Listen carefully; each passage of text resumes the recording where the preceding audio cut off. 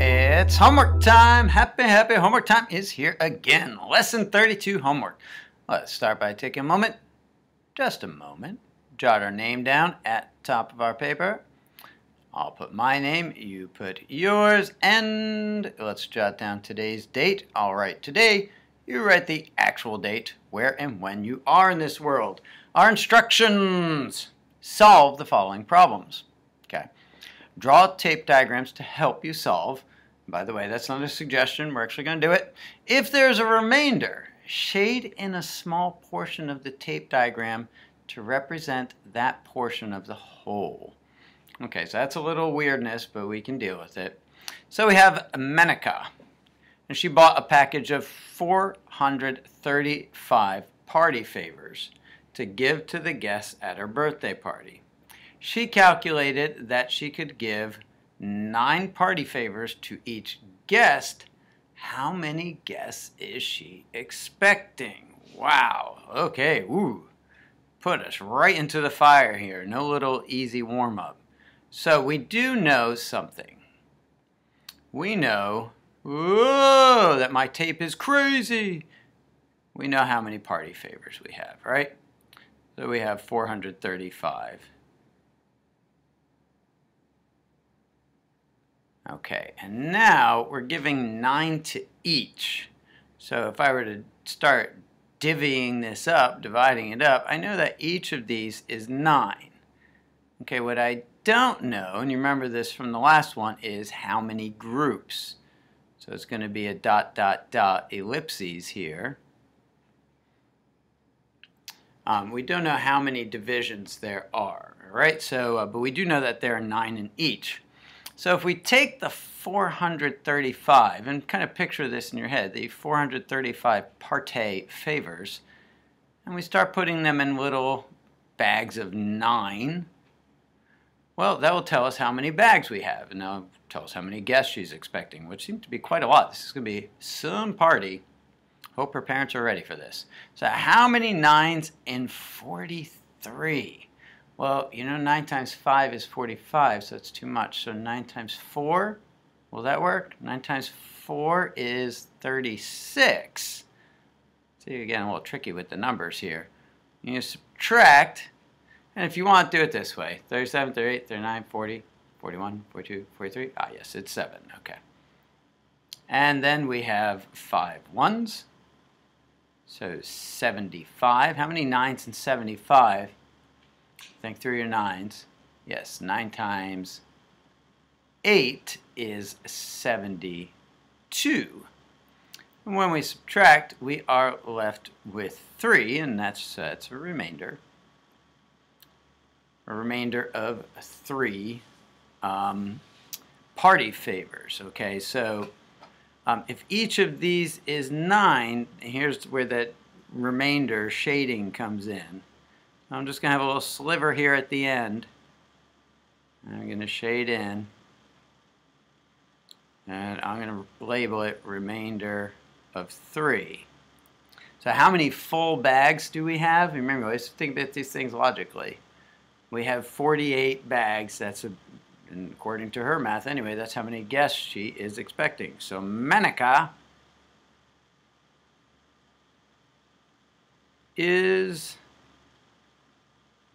expecting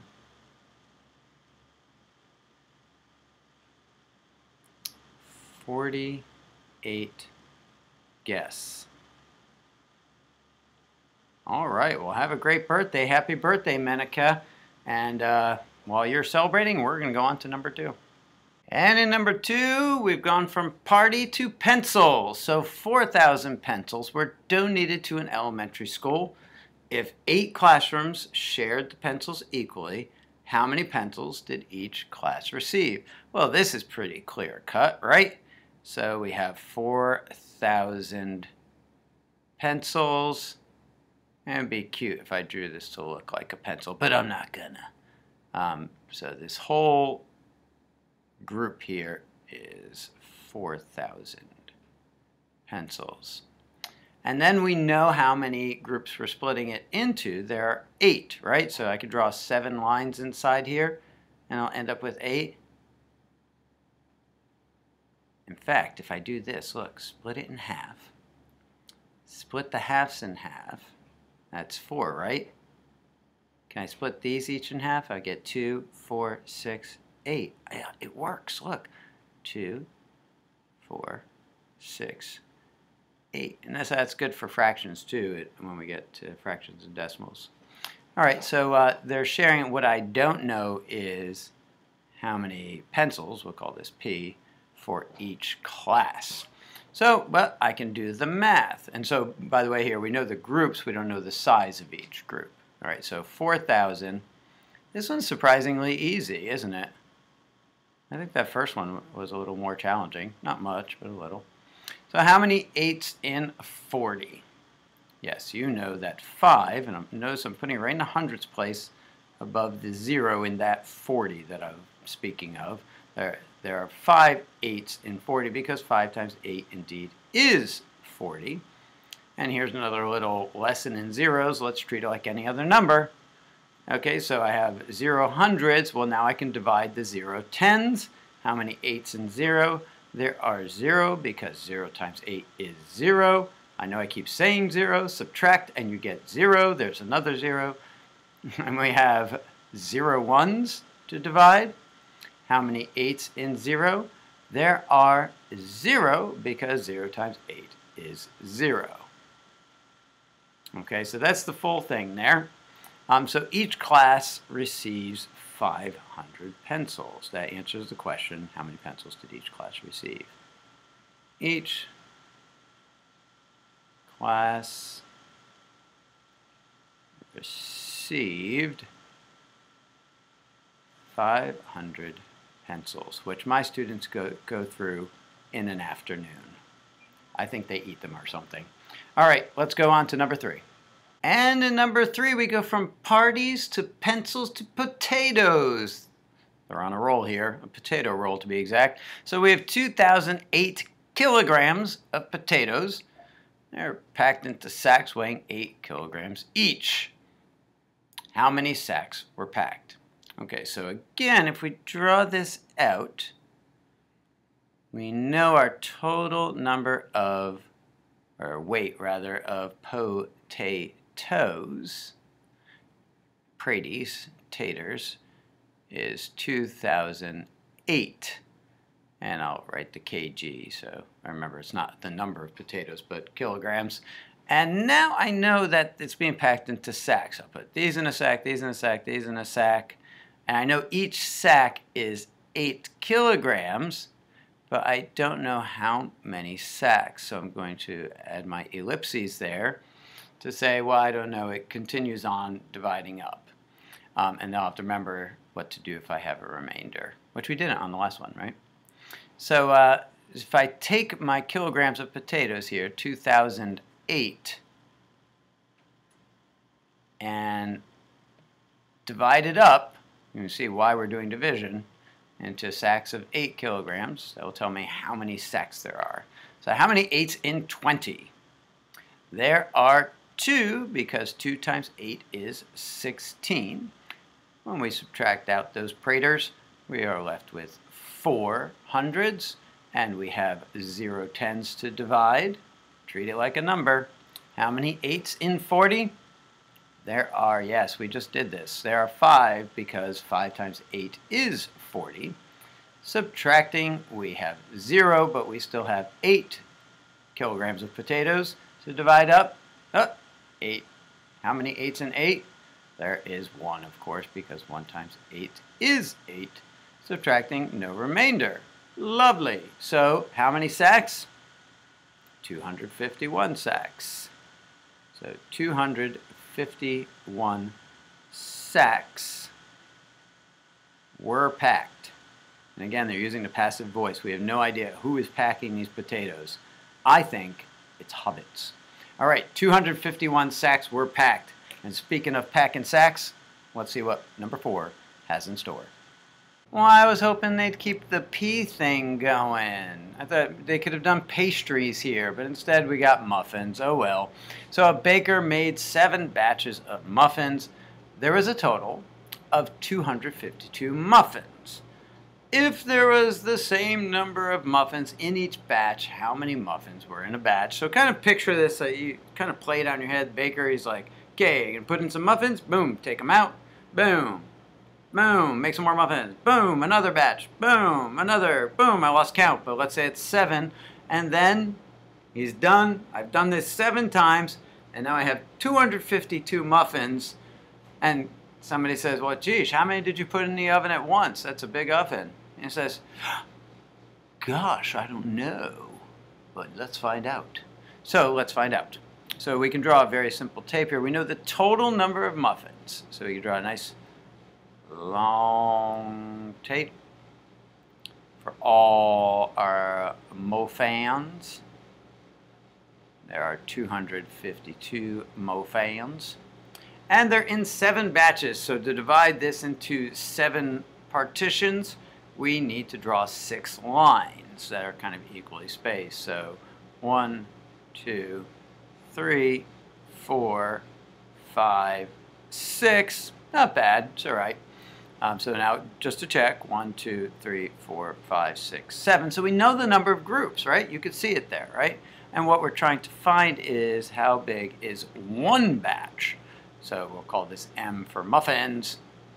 So we know that there are 7 batches. So if we take the 252 muffins, we can see how this makes sense, how we know that we need to divide.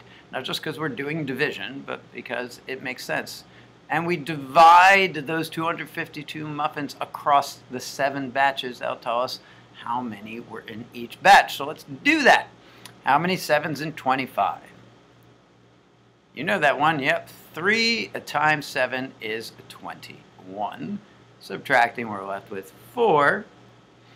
And then we have 2 1s. So how many 7s in 42? Yeah, you know that one too. Great. There are 6 because 6 times 7 is 42.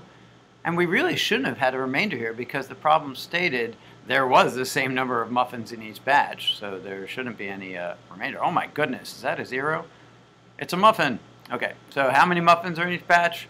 You got it right there, 36, and that's our question. There were, we say the baker baked 36. And that doesn't seem like so much anymore, does it? Muffins in each batch. Yeah, because if you have a tray that holds 12, that's just 3 trays at a time. Put in 3 trays, do that 7 times, you got yourself 252 muffins. You can bring them to Menika's party over there. All right, so let's go on to, is number 5 the last one? Already? My goodness, time flies when you're having math fun. Let's do it. And ultimately here in number 5, we come to a subject near and dear to my heart, running. So Samantha ran 3,003 meters in 7 days. If she ran the same distance each day, how far did Samantha run in, 3 days? We saw one like this before, right? On the previous homework in lesson 31. Very similar. Okay, so let's draw this out. So we know the total. That's going to be our whole tape. So we know the total she ran is 3,003 meters. And that was split across 7 days. Okay, so I can draw 6 lines inside this rectangle to get 7 relatively equal partitions. So 1, 2, 3, 4, 5, 6, not bad. All right, so I have 7 days, 3,003 meters. So the question is, how far did she run in 3 days? But obviously, in order to find that, we first need to know what 1 day is. Okay, so we'll call that R for her 1 day run. But what we're really looking to find, and your tape diagram should show this, we're really trying to find how far she ran in 3 days, which I'll call T for 3. So we obviously have a two-step problem here. That's why we draw it all out. So you can see, okay, I have to solve for 1 day. And if I triple that, multiply it by 3, I'll have the total for 3 days. So let's do that. And we can see we're dividing to start with because we have 3,003 meters, which are divided across 7 days. So let's divide. How many 7s in 30? You know that, right? It's 4 because 4 times 7 is 28. When you subtract, you are left with 2 hundreds. Treat 0 like any other number. We have 0 tens to divide here. So how many 7s in 20? Oh, well, 7 times 3 is 21. That's too much. So it's going to have to be 2 because 2 times 7 is 14. Subtracting, we're left with 6, and that leaves us with 3 ones that also need to be divided up. How many 7s in 63? Oh, hey, that's a fact, Jack, isn't it? Yep, 9 times 7 is 63. So when we subtract, we're left with 0.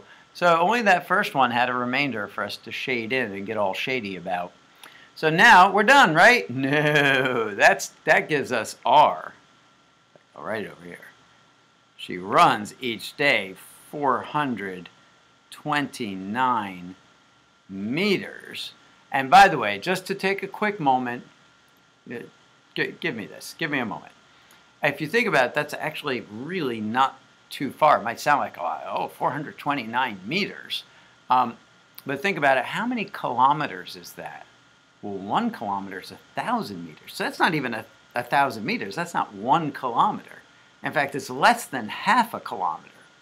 And the shortest race generally you can run would be a 5K, which, I don't know, you could do in like 18 to 25 minutes, right? It's not a long run. A 5K is 3.1 miles. So this isn't even 1 kilometer. This is half a kilometer when a smallest race you can run is a 5 kilometer, a 5K. I'm not putting down Samantha. I just want to give you a sense of how long is 429 meters. It would take you, I don't know, 5K takes you 20 minutes to make the math easy. That's 4 minutes per K. So this would take you about 2 minutes to run. That's why, again, I'm not picking on Samantha. Go Samantha. You go, girl. Run. But just so you have a mental sense of how far this is. So across 3 days, if we take the 429 meters, oh great, now Samantha's upset with me, and you multiply it by 3, we'll know how far she ran in 3 days. All right, so let's do it. 3 times 9 is 27. 3 times 2 is 6, plus 2 is 8, and 3 times 4 is 12. So 1,287 meters in 3 days. Does that make sense? Yeah, there's about 400 times 3 would be about 1,200. 3 of the 7 days should be a little less than half.